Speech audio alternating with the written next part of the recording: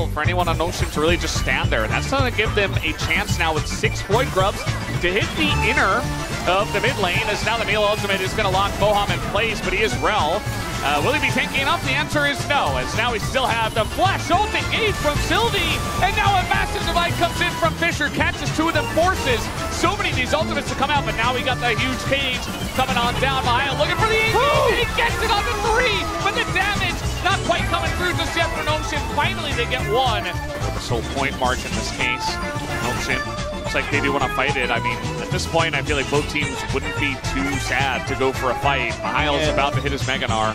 Could be denied here.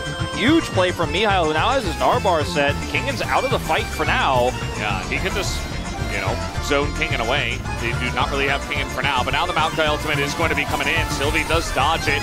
He is on top of this. It is just a flip, and it goes to Lucid. As the smite not there for Sylvie once again. We get a big sweep on the disengage, but this two-shot barrage into the Aurora ult is just disgusting. As now the damage is coming through. Fisher will fall. Basically a 50-50 here. Lucid zoning them away. Fisher is rooted. He takes his opportunity, wins the smite with the smash coming through. And now King is here. And when he's here, he puts us down. Through shot. Watch the Buster shot as well. Bam. And then Showmaker's just like, all right, how many jumps we get? My work here is done. Jiwoo ends up ulting to keep him at bay for a moment.